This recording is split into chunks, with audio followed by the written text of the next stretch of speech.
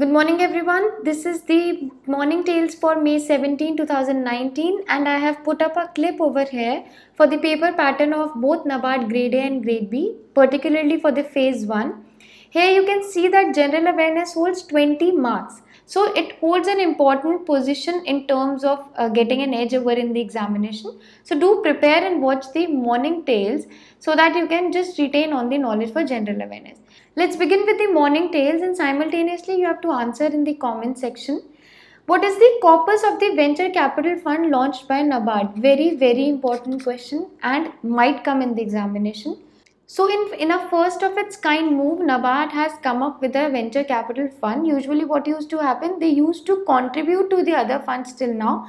But now they have come up with their own fund, which is to provide big boost to the agri-related ventures and the improvements of the rural livelihoods. As the name suggests, Nabard has launched so pertaining to the agriculture and rural development. So the corpus of this fund is 700 crore, which is bifurcated into 500 crore, which is the original corpus, and 200 crore, which is the green shoe option. So it's important that you learn about the corpus, the organization which has launched the fund, and the purpose of the fund.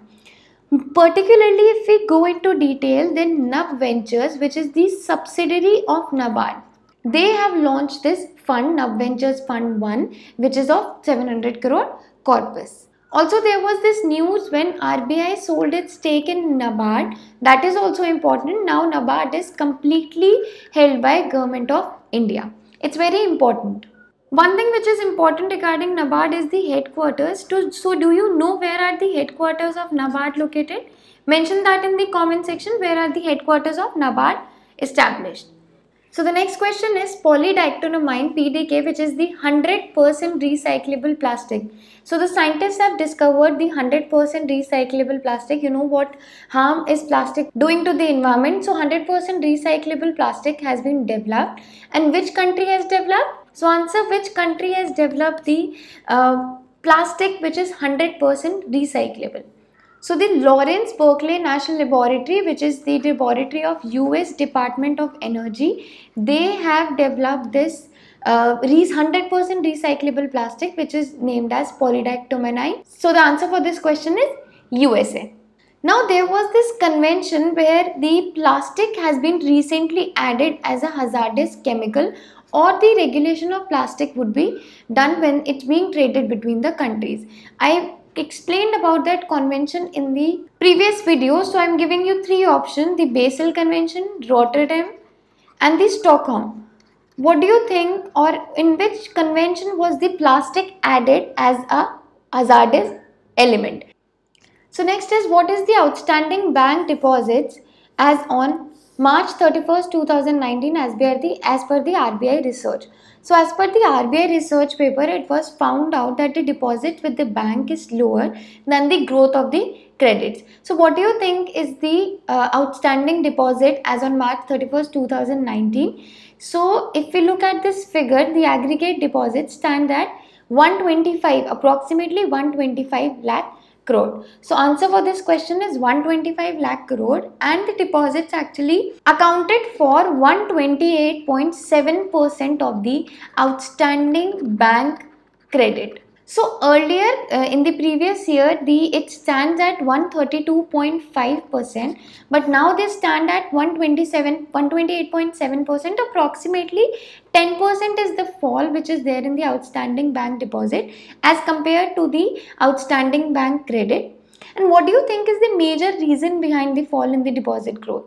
So it was found out that according to RBI, they believe that the interest rate was not the reason, but the disposable income of the household was more important factor than the interest rate for the deposit mobilization. This is very important, that it was disposable income which were considered as the reason for the fall in the bank deposits rather than the interest rate, both in the short run and the long run. Now there were some measures which could be taken to improve this condition. Now how can the deposits grow? So financial inclusion is one of the major steps which could be used so that we can boost the deposit mobilization in the long run. So what is the current situation? That aggregate deposits stand at 125 lakh crore and they have fallen by approximately 10%, and financial inclusion is one of the way to improve the mobilization of the deposits in the long run. Very important from the RBI point of view. Now moving on to the next question. Who has been appointed as the new chairman of ITC? Who do you think was the previous chairman of ITC? He died recently. Therefore, after the death of that person, the new chairman has been appointed for ITC and he is Sanjeev Puri. One more additional information which is there in this question is A.K. Dhingra. So, who is A.K. Dhingra? He has been recently appointed. So, he is the first head of the country's first tri-services. Do you remember the tri-services department which has been recently launched by Government of India? Special Operations Division. And A.K. Dhingra has been appointed as the first head of the tri-services. This is very important for the upcoming Nabard examination. So A.K. Dhingra has been appointed as the head of the tri-services and particularly which is known as the Special Operations Division. So what you need to mention in the comment section, the name of the person, the earlier former chairman of the ITC who died recently. So where will be the Army International Scout Masters Competition 2019 held? So this is for the first time that India is going to co-host. Remember this thing, India is going to co-host this event in Jaisalmer. Not only we are going to co-host this, but we are the participant along with the other 7 participants.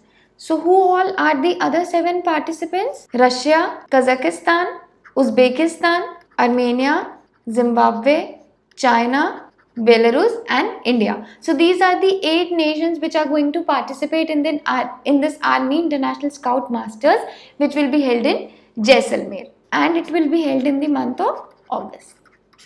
Now the question particularly for you, where is the Thrissur Puram festival observed? So this is kind of the mother festival of this state. Very important festival of the state. In which state do you think this Thrissur Puram festival is observed? So simultaneously participate and tell me in the comment section in which state is the Thrissur Puram festival observed.